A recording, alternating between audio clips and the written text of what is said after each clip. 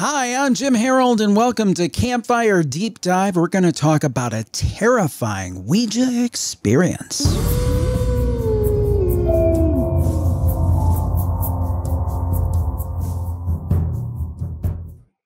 This is the Deep Dive. I am Jim Harold. So glad to be with you. And what we do on this program is we interview classic callers from our Jim Harold Campfire podcast. They share, reshare their spooky stories in greater depth. And then we open up the floor to you for questions. And we've got a great guest. We have a story going back all the way to the very beginning of the show, 2009. Leanne is on the line, and she's going to talk to us about her Ouija board experience that happened to her when she was very, very young. And we're so glad to have her on the show. Leanne, thanks for being back around the campfire a few years later. Yeah, thanks for having me back. It was great to hear from you again. Yeah, well, the thing is when I do these, I send out emails to people who have been on the past. And I found your email because I never delete anything. And I sent it out, and I'm like, that's 2009. There's no way she still has that email address. You had that email address. I do. So happy I don't delete. I don't delete anything. That's either. right. That's right. That's right. Well, thank you for joining us today. Thank you. And what are you doing these days? You're in Nevada, I think you said now. I think your story happened in Utah. What does life hold? What do you do these days? I teach for college here, and I also work in a mental health clinic in Nevada. So very cool indeed. Job. Very cool indeed. Mm-hmm. Well, let's get to it. Tell us about the story, how old you were, set it up, and tell us what happened, because I remember this is one that we featured in one of our campfire books. It's an absolute classic, and I love it. So tell us the story. Okay, so I was about 14 or 15, and I went to my friend's house after school, and we were trying to figure out something to do. So she suggested pulling out her Ouija board, and we set it up on the floor, and she turned out all the lights and put a lava lamp right next to it to enhance the experience or the spookiness. So she starts asking it questions like, is anybody there? And it seemed to be responding. And then she started asking for a sign, which is a question I hate, but she did it. And nothing was really happening that we noticed as far as the sign. So she just continued asking questions. And I noticed out of the corner of my eye that the lava lamp seemed to be doing something weird. All of the wax bubbles in the lamp were combining into one big ball. So the lava lamp, if people remember, they were those lamps. I mean, I have my jellyfish lamp back here that is basically fake jellyfish. But these lava lamps, they were very popular, and they had kind of a resurgence around the time you're talking about. And they're little globs of wax that come up. And I just wanted to put that out there in case people didn't remember what they were. But I always loved them. I love stuff, kitschy stuff like that. There's evidence behind me. But go ahead. I'm sorry. So the little wax balls were all moving together to form this one ball in the center of the lamp. And I just continued to watch it. And I got my friend's attention as well, saying, Bridget, look at the lamp. And we start watching it, and it starts to form a shape. And it began to make the shape of a head. And it was the devil's head. It had horns. It had very thick brows that were very angry and scowling. It had a long kind of square face and a broad jaw. And it also had fangs, and its mouth was kind of like opening, like it was growling at us. And the whole time, the ball never moved within the water like you would think it would. It just stayed stationary in the center. And once all the details of this wax face, once we recognized what it was, I yelled, oh my God, it's the devil. And we both took our hands off the board, and it just went back to wax bubbles as soon as we did that. And we ended it right then and there. And I think I went home. Oh my. So So the fact that when you took your hands off, it just dissipated. Now, some people would say, well, maybe this was just it would kind of look like and reminded you of a devil's head.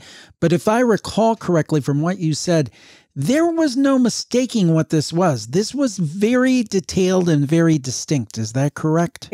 Yes, there was no mistaking. It had very distinct details of the eyes. I remember the eyes and the fangs, and I could see all the teeth, and it was very, very detailed. So it wasn't like a blur or shadow or something that could be mistaken, because we were in the dark with just this lamp on.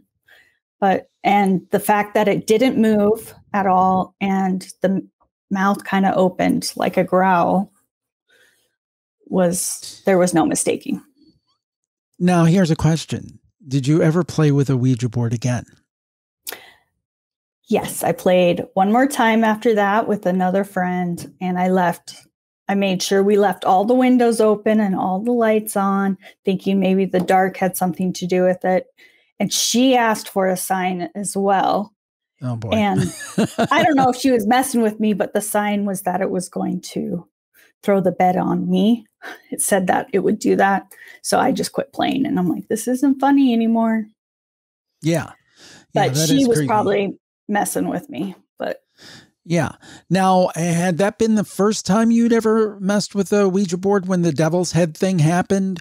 Or was it something that happened? Was this your first time that you played with a Ouija board? No, I had been playing with Ouija boards with my friends since I was like 9, and all the time. And this was the first time with this girl at her house. And her house definitely gave me a creepy vibe after that. Now, yeah, so the house seemed like it was, do you think that maybe that dark energy was still in the house? Yeah, I think something was going on in her house. I know she had kind of a rough family childhood, and I think there was just negativity surrounding. I mean, we were teenagers, but I'm not sure the thing was negative. I feel like maybe it was playing a joke on us. Like something was there. So it wasn't actually the devil, but it was something like a trickster saying, you want to see something? I'll show you something. Yeah, like something trying to scare us. And it worked because it went away as soon as we took our hands off and made it aware that we weren't into that anymore. And I never felt threatened after that or anything. But that's the story. Well, I think what we'll do is we'll open it up to some questions. Now, folks, remember, this has been a long time ago, so Leanne may not recall every single detail. But if you want to open it up with your questions and just some general thoughts on Ouija boards.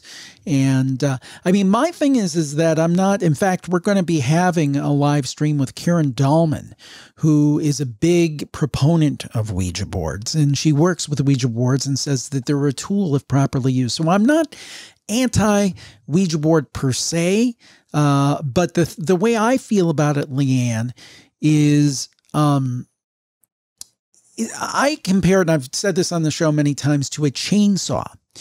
Like a chainsaw is a great thing. I mean, a chainsaw can do great things. You see these people who take a chainsaw and make beautiful sculptures out of wood or ice, or obviously, for utilitarian uses. You put a chainsaw in my hand and I'm just as likely to cut my arm off as I am anything else.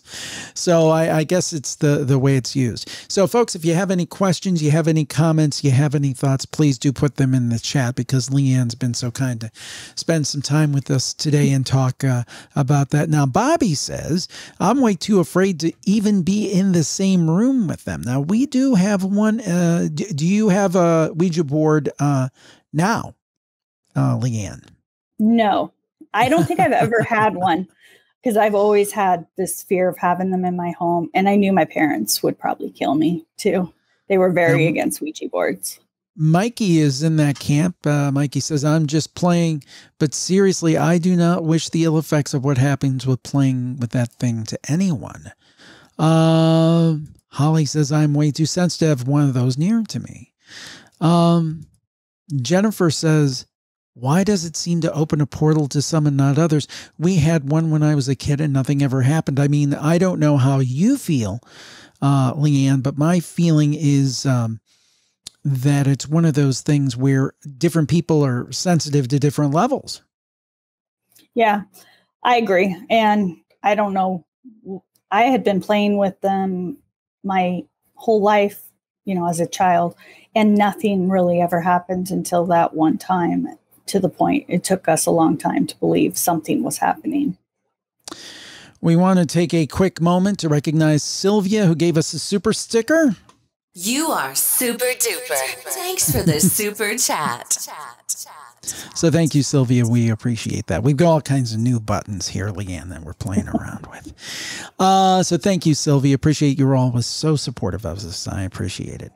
Mikey says it's all about intention. If you intentionally conjure, it's much more difficult to get rid of something with all good intentions. But I don't think they were conjuring %. I mean, I'm not saying you're suggesting that, but I think they were two teenage girls playing with a Ouija board. I don't think you were actually what I would call conjuring personally. No. And I always hated the sign question. Give me a sign, because I felt it was inviting them into your space to mess with stuff.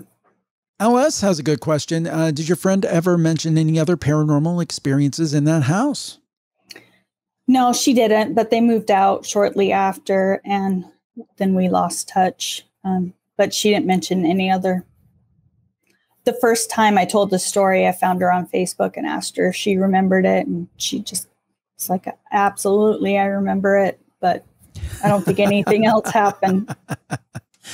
I want to take a second and say hello to Kara, only because, and I don't know if it's Kara or Kara, but she says, if I get a shout out, it'll make my year. So there you go. Your year is made, I guess. Thank you so much for tuning in. I appreciate it. Let's see. Sylvia says, I've always been afraid to use one. I do tarot, but I'm not comfortable with Ouija. Interesting distinction there. I do tarot as well. Oh, interesting. So It's not in any way, I mean, I won't be offended. Do you still listen to Campfire occasionally? Uh-huh. Yeah. So it hasn't turned you off of the paranormal. You're still interested in the paranormal, right? No, if anything, it piqued my interest because, like I said, I didn't feel threatened by it. It scared me and spooked me, but I didn't really feel threatened. And it just piqued my interest, and I started to try to learn as much as I can about the paranormal from there out, which is how I found your show. So this actually indirectly led you to the show and led you to here today, of course. So that's cool. Yeah. 79 says, I'm from Utah, and it seems lots of kids tried them in the 80s. It might be because of the strong religious influence here. We were curious. I do think there is a correlation between people who are religious and an interest in the supernatural, because to me, religion is supernatural. If you believe in a religion like Christianity, like in my case, you believe in the supernatural. I do laugh sometimes people who will say, they go to church every Sunday. Nothing wrong with that. That's great. But they'll say, well, I don't believe in that supernatural stuff. And it's like, well, wait a minute. I think you do. I just don't think you realize it. Bobby says, weren't they sold at random toy stores back in the day? Sure. And they still are.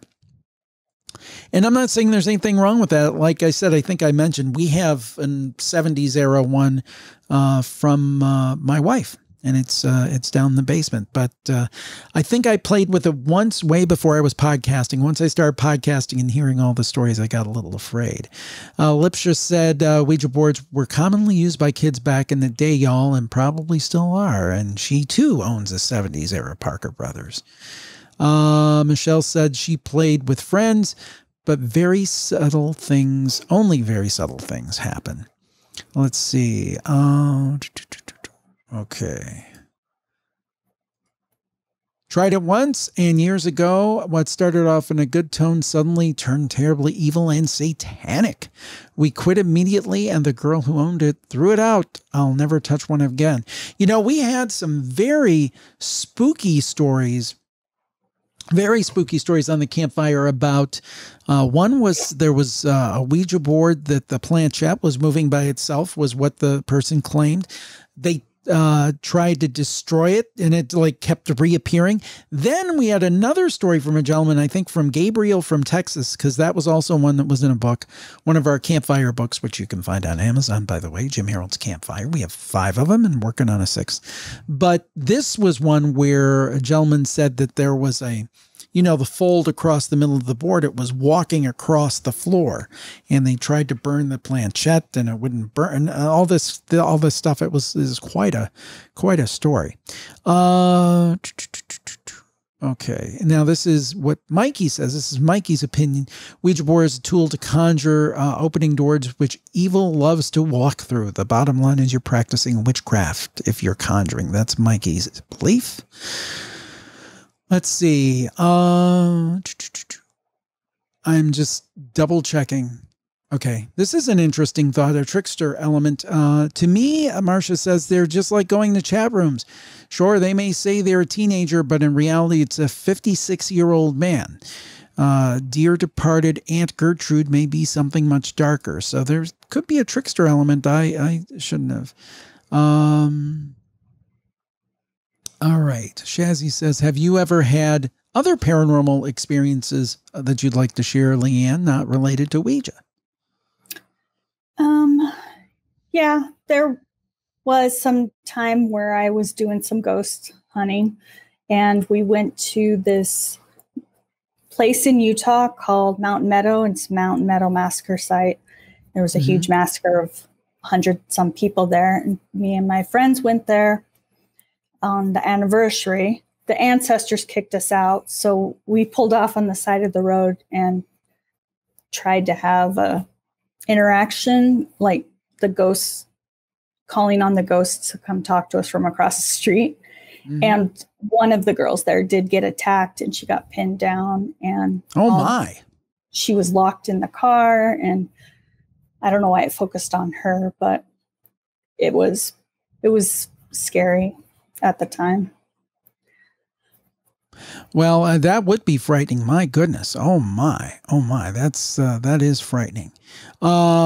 Bobby wants to know, you said your friend didn't see the head shape it made. So she did not, or she did see the head shape in the story? No, she did. She did see it. Okay.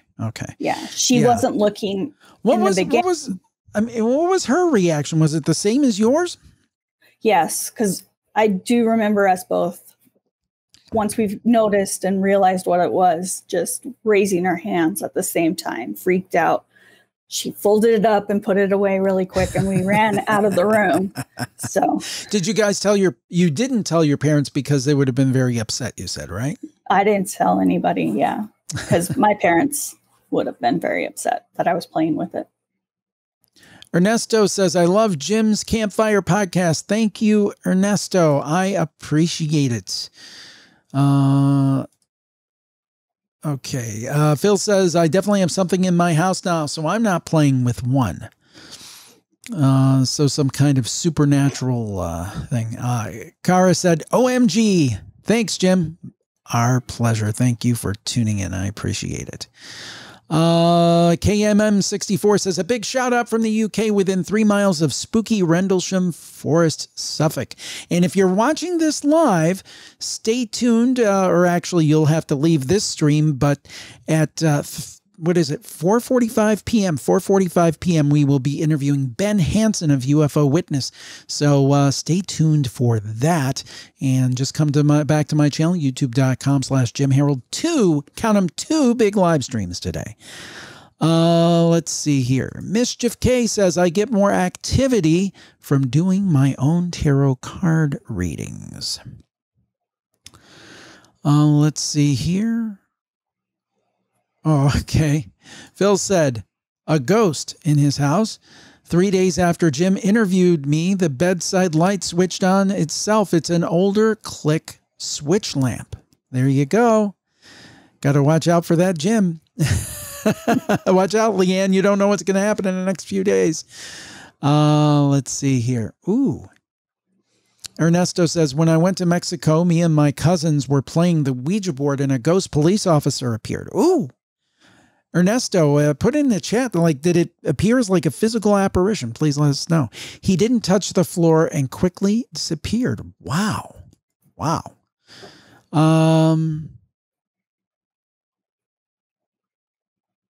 Okay, let's see here.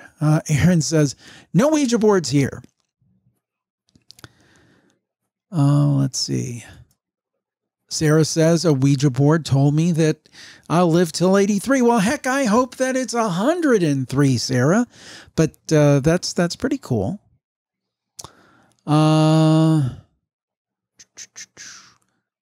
Mikey believes that these spirits attached to weaker, more timid type people.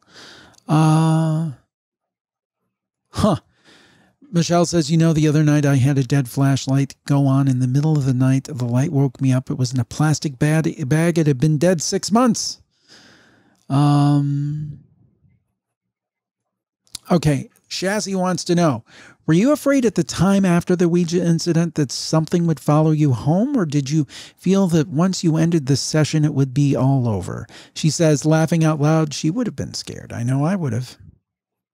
Yeah, I was afraid that it would follow me home, and tried to get it out of my head as much as I could and kind of hoped it would stay at her house. But yes, I definitely was.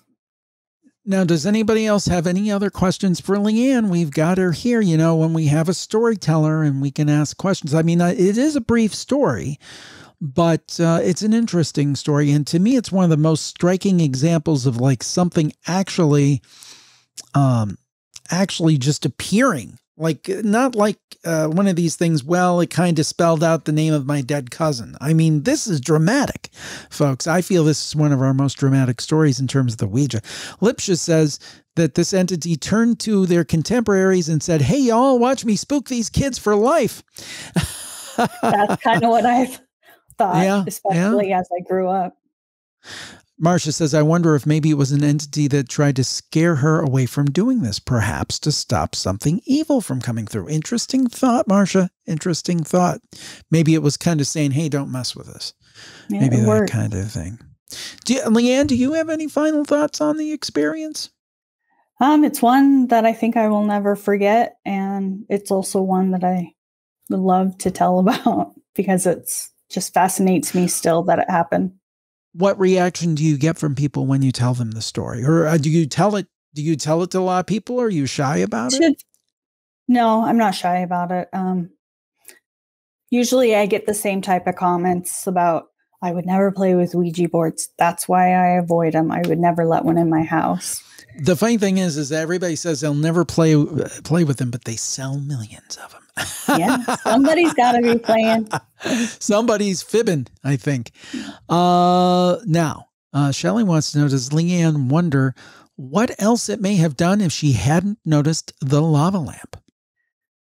Wow, I've never thought that, but it could have made a whole body or something. I don't know. Or done something else to get our attention because that was pretty subtle and we didn't notice it right away. Michael, who was our storyteller from last week, fantastic story about the mirror. And in fact, since Michael's here, I will pop up a card here somewhere saying to watch that one because that's a great story about a haunted mirror. He says such a great story. So high praise from a great storyteller in his own right. Thank you, Michael. Aaron says, thank you so much, Leanne. Let's see. Aaron said, we will never play with them, but we did. Yes. Oh, Keen said, I'll never play with Ouija till I get bored. That's a good one. Well, folks, thank you so much for joining us today. And Leanne, if you'll stay on the line and we'll do a little debrief at the end, and I appreciate it. So stay on the line and we'll be back with you in a moment. And thank you for tuning into this edition of the Campfire Deep Dive. We'll be doing one. We're trying to do one weekly when we can find the storytellers. So stay tuned next week. And then also make sure that if you are a fan of these videos, don't forget to subscribe to my YouTube channel, youtube.com/Jim Harold. But I guess you're here because you're watching. So make sure you subscribe so you never miss a video. Thanks so much for tuning in today. We appreciate it. Stay safe. And as we always say, stay spooky. Thanks.